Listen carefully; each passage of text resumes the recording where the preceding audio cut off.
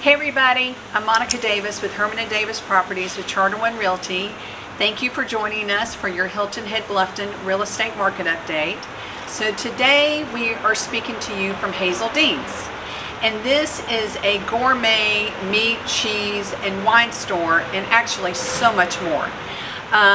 We wanted to spotlight them today because they were located in Sea Pines off of Lighthouse Road, and they recently moved to the village of Wexford. And they have an incredible wine selection, craft beer, black Angus beef, amazing cheeses, and you can actually purchase, they'll actually make a charcuterie board. You could add smoked salmon or trout to the board. And then they have these really cool prepared meals like casso buco, duck breast, duck confit that you can purchase and have a gourmet meal right at home. So we just, during the winter time, some local businesses and restaurants, it can be a little tough. So we just really wanted to spotlight Hazel Dean's because of their recent move and come out and support them because they really have so many cool things in their shop. So now let's get to real estate. So we've been working on all our stats and year-end market reports, and here's just some things we've kind of taken away.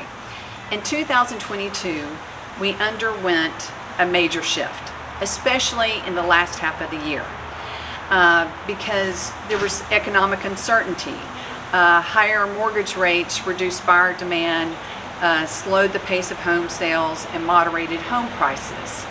And prior to this almost sudden change, we had the red-hot housing market of the past 2.5 years that was characterized by sub 3% mortgage rates, fast-paced bidding wars, and record low inventory. Current market conditions have provided us an opportunity to become re-educated about what a typical housing market looks like.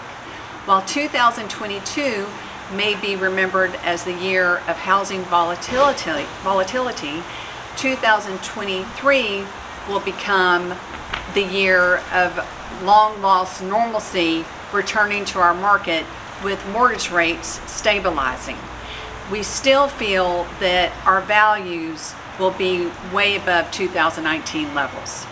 So now let's talk about the data that's happened over the last week since I last talked to you guys. So last week we saw 60 new listings to come on the market. This week we've had 50 new properties to hit the market.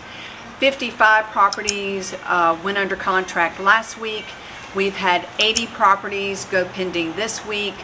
113 closed sales occurred last week.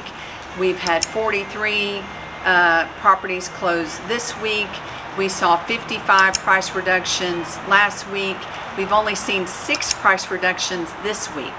So if you're looking to buy or sell a home this year, the best way to ensure you're up to date on the latest market insights is to partner with a trusted real estate advisors who have longevity and a track record of success in both up and down markets. So call me or any member of the Herman & Davis team for confidential consultation and a market evaluation related to your property. And I also have to do a shout out to my Georgia Bulldogs, back-to-back national champions. I got this lovely jacket from my good friend Kat Donaldson, who's a realtor friend, LSU, who gave me this jacket, and I plan on burning it as soon as this video is over. Okay, Happy New Year again, and thanks for tuning in. See you next week.